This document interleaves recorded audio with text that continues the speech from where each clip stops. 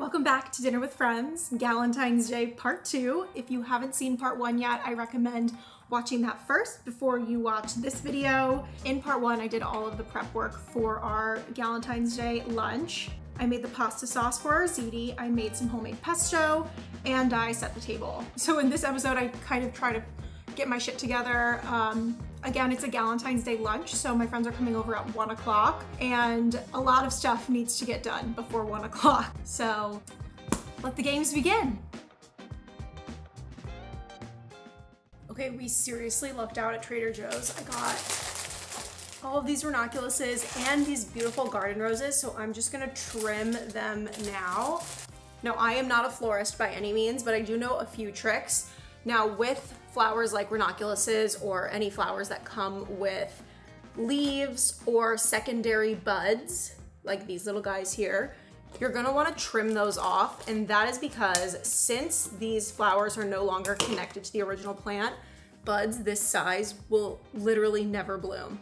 So they're really just dead weight on your flower, and if you want the main flower to live as long as possible and get big and beautiful, you need to trim off the extra stems. Okay, let's see how these guys are doing. They're fine. It's fine, everything is fine. But we could give them a little boost with these ranunculuses. Wow, that's compelling.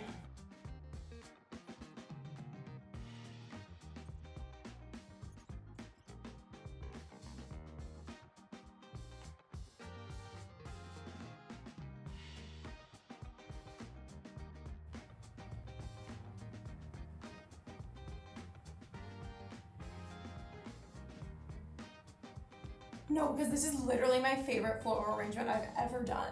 And it's funny because I almost backed out of using the disco balls. I was like, oh, that's just gonna be too stressful. I'm gonna be too worried about them falling over. But I'm so glad I did. It looks so fun. Wow, obsessed. Obsessed, obsessed, obsessed. I think I have to go back to the kitchen, which is sad because I wish I could play with flowers in here for forever and just like not make any food. That would be so fun for me. I really don't know what to do with these roses, but I'm hoping I can just put them in here. Oh, I hate it. Oops, I hate it. Okay, well, I can't spend too much time on this. I've got work to do. Okay, I actually think this is really adorable. I can't lie. Oh my God, it's perfect. Wow, okay. I'm gonna put him on the coffee table. Now, time for the ranunculuses. I'm gonna use this vase, but just give these a trim. All right, BRB. There she is, stunning, beautiful, gorgeous. All right, now I'm going to get ready to start cooking. Yay, it's 9:45.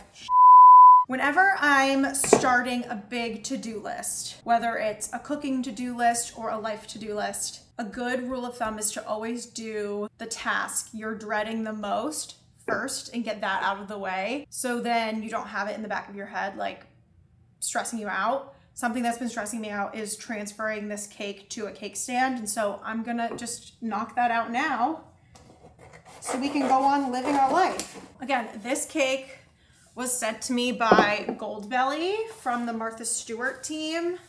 It's her strawberry rose cake. So you'll see it looks like a rose on top. Perfect for Valentine's Day, perfect for Galentine's Day. So obviously I couldn't pass this up. If you tuned in to our last episode, you know that baking cakes is something I'm retiring from for the foreseeable future. Ooh, yeah. Maybe I should have not taken her out of the fridge before doing this. I probably should have read the directions, but that's okay. It's fine, everything is fine. So here I'm just smoothing out the frosting with a bench scraper. Okay, she looks great. Yum. Okay, make room. Martha's cake coming through. Da-da-da-da. We are going to make a pomodoro sauce for our baked gnocchi. I'm doing baked gnocchi alla Sorrentina, which is essentially a fresh tomato sauce. In this case, I'm doing a pomodoro sauce with cherry tomatoes. And it's just the gnocchi suspended in that fresh tomato sauce with fresh mozzarella and fresh basil. It's kind of like if you combined gnocchi with a margherita pizza. It's my favorite way to eat gnocchi alla Sorrentina. And I think it's gonna be perfect for the party. Okay, we have our peeled garlic, and now I'm going to microplane the garlic so we get thinly sliced garlic chips. You could use a knife, but this just makes it easier and faster. Just go slow, and then also, if you go like this, you're not gonna get a finger. Okay, we are going to start off our sauce with lots of olive oil. We have our super thinly sliced garlic. Literally like paper thin. I'm gonna throw that in here. We don't want the oil to be too hot when we add the garlic because it'll burn. So you almost want to add it in while the oil's still cold. The garlic is super sticky, so it's all sticking together, but you want to like spread it around, get it all nice and coated in that olive oil. Want to keep a close eye on it. Got some red pepper flakes. Just a little. You don't want the sauce to be spicy, but you want to add a little bit of heat. Some salt. Then I have 3 cans of cherry tomatoes. They're all different brands because I just like raided my pantry. But this is my favorite brand of canned cherry tomatoes. So delicious, so sweet, and I love the texture you get from the little pops of tomato. And I kind of want to get a close-up. I'm going to add basil stems because that's going to perfume the sauce with the flavor of basil. And then we'll pull them out before we add the gnocchi. All right, just as our garlic is starting to turn golden brown, we're gonna add our cherry tomatoes. Since these are 3 different brands, the cherry tomatoes are probably gonna be a few different sizes, but that's okay. Wow. Gorge. While our sauce is reducing, I'm going to make a quick little marinade for some little balls of mozzarella to go on our antipasto board. I just have some garlic and finely chopped chives in here, but you can use any fresh herb. I just had some chives that needed to be used up. And I'm doing some olive oil, some delicious, beautiful Partana olive oil, oregano, crush that up in my hands, make a mess. Yum. Some black pepper, salt, and that's it. I mean, I could go crazy, but I don't feel like it. You want to stir this as it reduces and make sure it's not scorching at the bottom. I have a little bit of stickage here, but just scrape it up. Let that keep doing its thing. So these are literally just little balls of mozzarella that I got from Whole Foods because they were on sale. 2 containers of those little mozzarella balls, our marinade. Now we have marinated mozzarella. Now I'm gonna keep these out at room temperature actually so that they're nice and soft and tender by the time we're setting up our antipasto board. But yeah, you wanna get them all nice and coated in that delicious olive oil. Give it a little shake every now and then, but I'm just gonna let this sit over there on the counter. Are we done? How long have we been cooking this for? Like 15 minutes? I'm like kind of over this and it's getting all over the kitchen. I literally just cleaned this whole kitchen and now it's covered in splatters of tomato. I think we're like ready to rock and roll with this. I get these from Italy. They're little potato gnocchis. Now the old me would have insisted on making homemade gnocchi, but I'm mature enough to realize that that would make my life worse and none of my guests would notice. I'm gonna remove the basil stems. Don't worry, we're gonna add more basil.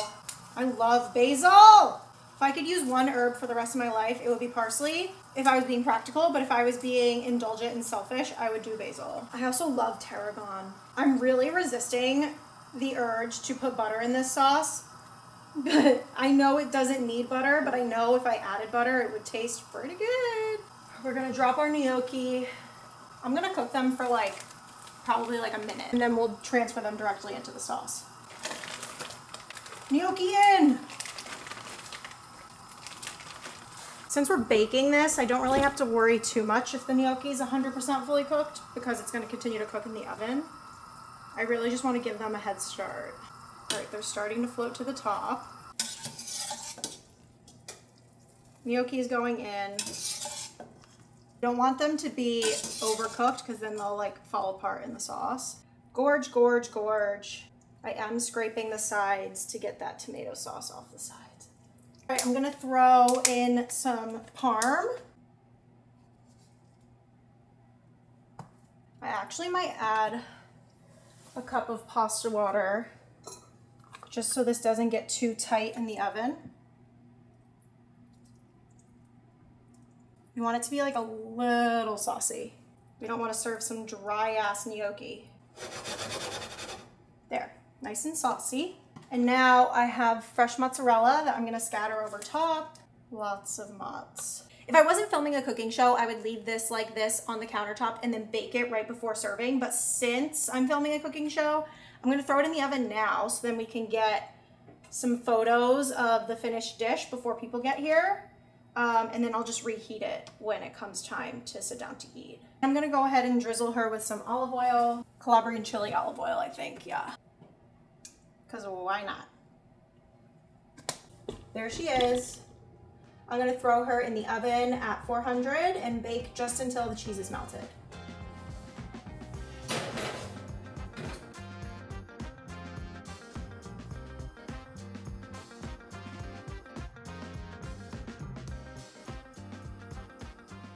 Something that I mentioned during part 1 that I would like to elaborate on is my disdain for pre-grated or pre-shredded cheeses. This is not because I'm pretentious, this is truly science. So let me explain. Pre-grated shelf-stable cheese is typically coated in starches to prevent it from clumping up in the bag. It also helps prevent molding from occurring and prolongs the shelf life. However, these starches then prevent the cheese from melting properly. So I always recommend grating your cheese yourself, especially when you are melting cheese into a sauce like cacio e pepe, or in this case, our ziti alla zozzona. Using pre-grated parm will give you a lumpy, clumpy, weird texture in your sauce. It won't melt, like it won't fully melt all the way.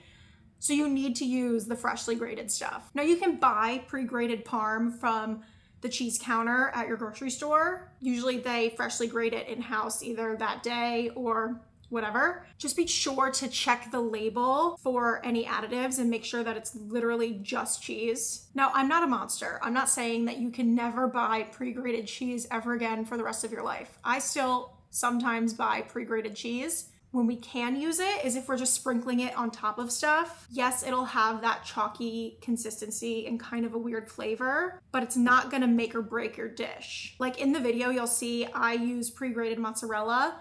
Now, the reason I'm using pre-grated mozzarella is because I ordered a block of mozzarella on Instacart and the guy brought me a bag of pre-grated mozzarella and I didn't want to waste it. So I used it, it worked out fine. Like it's really not that big of a deal. You can use pre-grated cheese in quesadillas. Like it's not like black and white. There's a very large gray area, but when it comes to Parmesan cheese specifically, always grate your own. However, sometimes I like to indulge in one of those like plastic canisters of Parmesan cheese in the non-refrigerated aisle that you keep in the door of your fridge for like years and years and years. I still love that stuff. I put it on my pizza, I put it on my buttered noodles.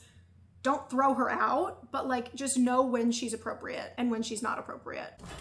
All right, we're gonna talk about the ziti now. We made our tomato sauce yesterday, but we need to do our egg yolk emulsion.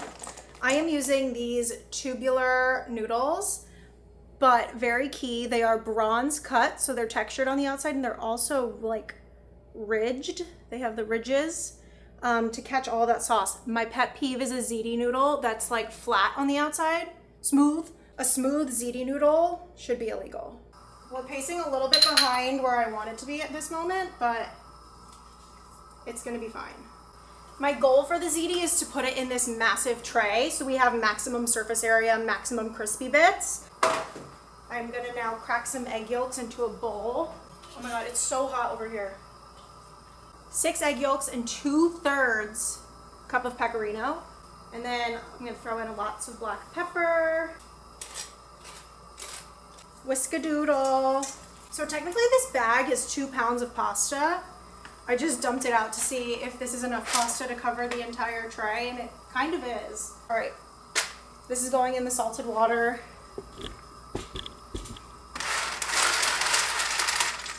All right, timer, 10 minutes maybe. Okay, like the gnocchi, we want to undercook this ziti. I also want tons of pasta water. Now I'm also gonna temper these eggs. This is gonna prevent the eggs from scrambling when I add them later. Okay, I need to strain this. Add our sauce. Oh my gosh. Pasta water. Oh my god, I don't even know if you can see what I'm doing. I'm just like trying to go as quickly as possible. Pasta water in. Coat the nudes.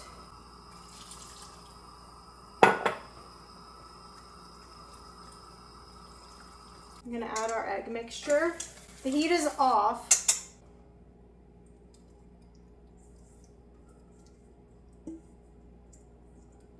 The residual heat from the pan is gonna continue to cook those eggs into like a custard.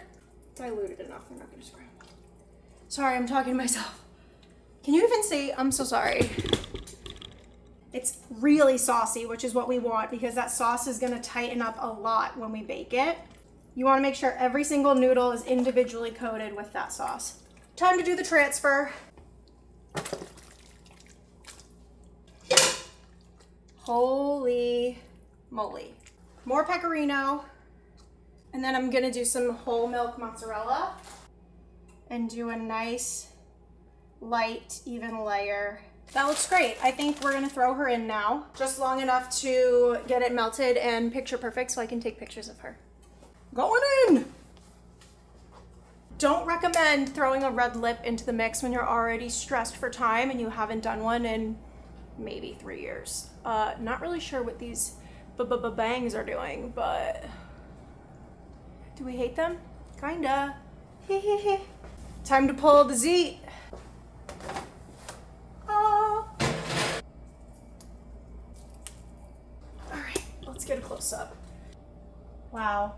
The key to assembling a good grazing board is contrast. You want various flavors, textures, colors, shapes, sizes, temperatures. It doesn't matter what kind of grazing board you're making, like whether it's a cheese board that's like French and has a bunch of cheeses and jams and pâtés and spreads, or in this case, an Italian grazing board. I hate like using the word grazing board like this so flippantly because it's like, it's antipasto, but they all kind of fall in the same category of like platters of little snacks that all kind of go together and that you can pick at. And all of the different cuisines in the globe have some variation of this like snack grazing situation. And these rules apply to all of those. These rules apply low-key to like food in general, but specifically in grazing boards because it's a bit more obvious. Let me explain. In my grazing board, my antipasto grazing board, I did some contrasting cheeses. I did a mozzarella, which is a fresh, soft cheese. And then I did an aged, firm, salty cheese. I forget the name. You see the contrast there? Then for a fresh vegetal component, I did fire roasted tomatoes and grilled artichokes. For a crunchy component, I did breadsticks, olive crackers, and corn nuts. And then for a savory, salty component, I did prosciutto. And then for a sweet component, I did Calabrian chili jam. So not only do we have contrasting flavors like sweet and salty, we also have contrasting textures like soft and crunchy. You see what I'm saying? And then oftentimes when I have a grazing board situation, I'll also do what I call a crowd pleaser. And that's usually a snack item that sometimes has nothing to do with the grazing board itself, but I know that people are gonna eat it. In this case, I did a bowl of popcorn. Popcorn has nothing to do with antipasto, but I know my friends love popcorn and I know that they're gonna eat it. Sometimes I'll do potato chips, sometimes I'll do Cheetos. We love junk food here in this house. It's not that serious. You don't have to like be so strict with it, but just keep in mind contrast. Okay, hi. My friends are gonna be here any minute. I have not set up the antipasto yet, but we're gonna do that now. Okay, first things first, our marinated mozzarella balls. Yeshta. Gorgeous. And then I also have some marinated fire roasted tomatoes and roasted garlic. Ooh, yeah. Oh, I forgot, I have these beautiful artichokes. Mmm. Yum. And I'm gonna save all these containers in case we don't eat everything. Corn nuts. Oh, and then I have that hard cheese and then the meats, and then that's it. I also put some popcorn out in case people arrived before I had time to do this. What did I just say I was gonna do? Cheese. This is a cow's milk cheese that's aged in Merlot, which is a sweet red wine. I think that'll be a nice addition to the board. So I have a really big family and we have like 30 to 50 people at Thanksgiving every year, and everyone has their own little task that they're responsible for, and my family has been responsible for doing the cheese board for the past like decade. So my parents are very knowledgeable in cheese, and I have gotten that knowledge from them. I actually don't know a ton about this particular cheese that I'm cutting up right now, but I wanted to try something new. Ooh, it's a little sharp too. There's some like crystallized little crystals in there, like you'd get in a parm. I'm gonna assemble it on this table so that I don't have to carry it and potentially spill everything everywhere. It's 12:50. People are supposed to come over at 1. Ah! Should I put a movie on? Don't try that at home. I've had the prosciutto sitting out at room temp for 30 minutes or so that it's not all stuck together. You want prosciutto to be nice and room temp because it's all that beautiful pork fat that you want, like not ice cold. Okay, whoever sliced this prosciutto low-key butchered it, and I'm like a little pissed about it, but I'll forgive them. I used to have to slice the cured meats at the restaurant I used to work at. I would have to go all the way upstairs into the attic with the meat slicer that literally weighed like 200 pounds. And it's like one of those things where if you use it incorrectly, you will lose an entire arm.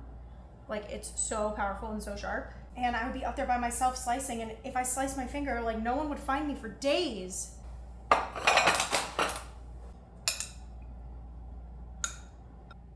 Gorge.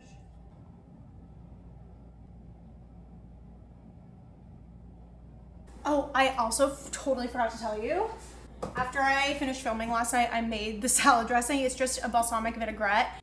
Okay, so this salad was inspired by the beautiful assortment of radicchio that I found at the store. If you're unfamiliar, radicchio is a leafy vegetable. Its peak season is right about now, so like end of fall through the winter. You can eat it raw like you would any other leafy vegetable, but it's also sturdy enough for cooked preparations that you might do with like a cabbage. Its flavor profile is similar to arugula in that it's slightly bitter and peppery, but it has a great crunch to it like you would get in a romaine, which honestly is like the best of both worlds in my opinion.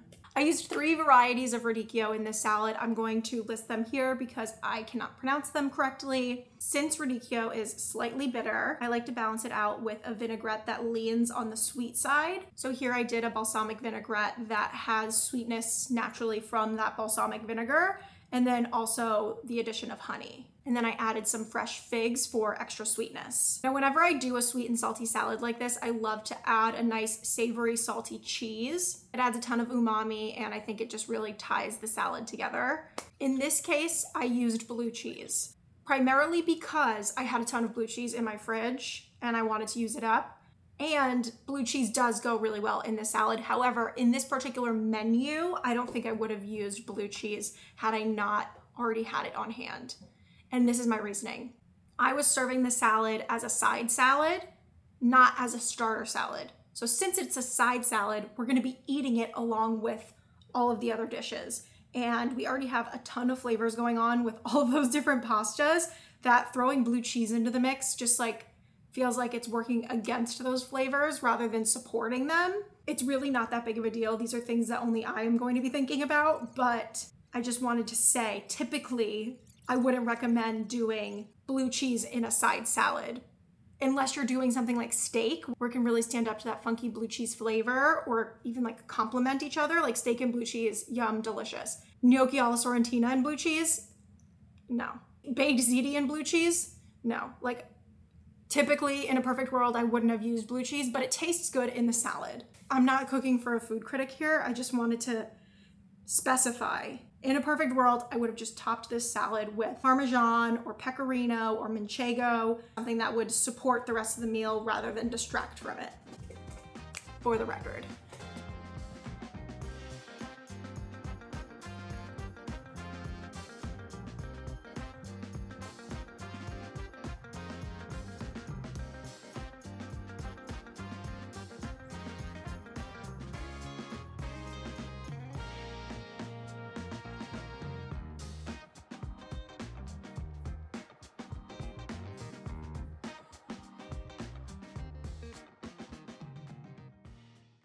My wrist hurts. I don't know why. Pause. I realized that I sprained my wrist the day before when I was opening a jar of Calabrian chilies. Ow. Oh my God, I'm gonna sprain my wrist. I did not know that that was why my wrist was hurting until I was editing the footage and I see like me struggling with the jar and I'm like, oh my God, that's why my wrist has been hurting so much. And it's now been almost a month later and my wrist is still killing me. So if I have any physical therapists in the audience that want to like give me some exercises to do, let me know. It hurts like right down here, like when I do that. So that's fun.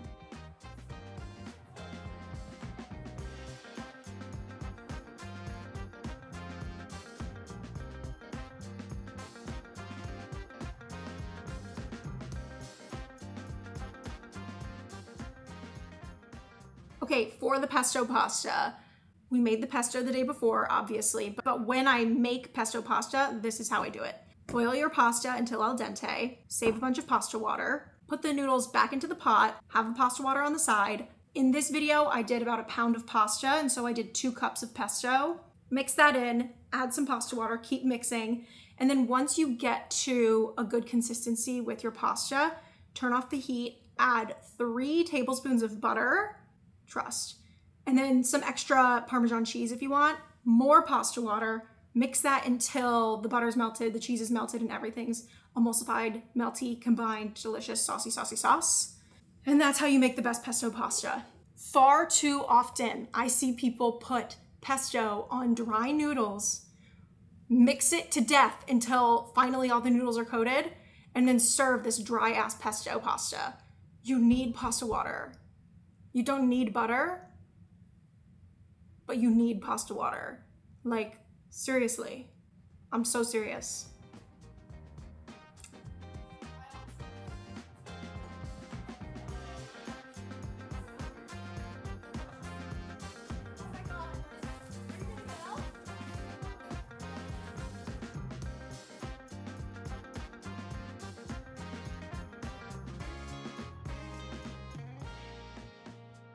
With most of the dinner parties I've ever catered, I almost always do a buffet. I don't know why people are so like averse to a buffet style of serving. I think people think of it as cheap and not elevated.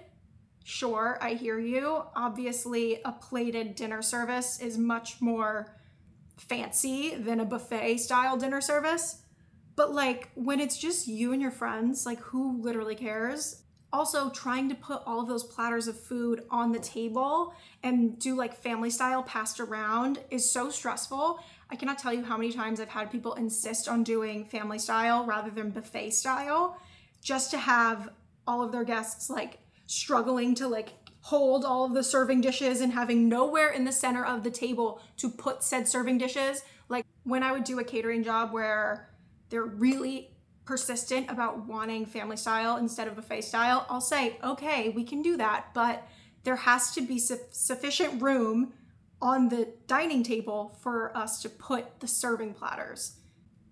I cannot tell you how many times I would show up to an event and see the tablescape and there'd be like flowers and candles and all of this shit all up in the center of the table. And also the table would be like this wide and there would be literally not a single inch of extra room to even put a plate for like a side salad. And you want us to have platters of food on the table? Like, people don't think. That is my issue with party planners who don't do the cooking and just like hire out someone who does the catering, is they don't think about the logistics of serving and eating food.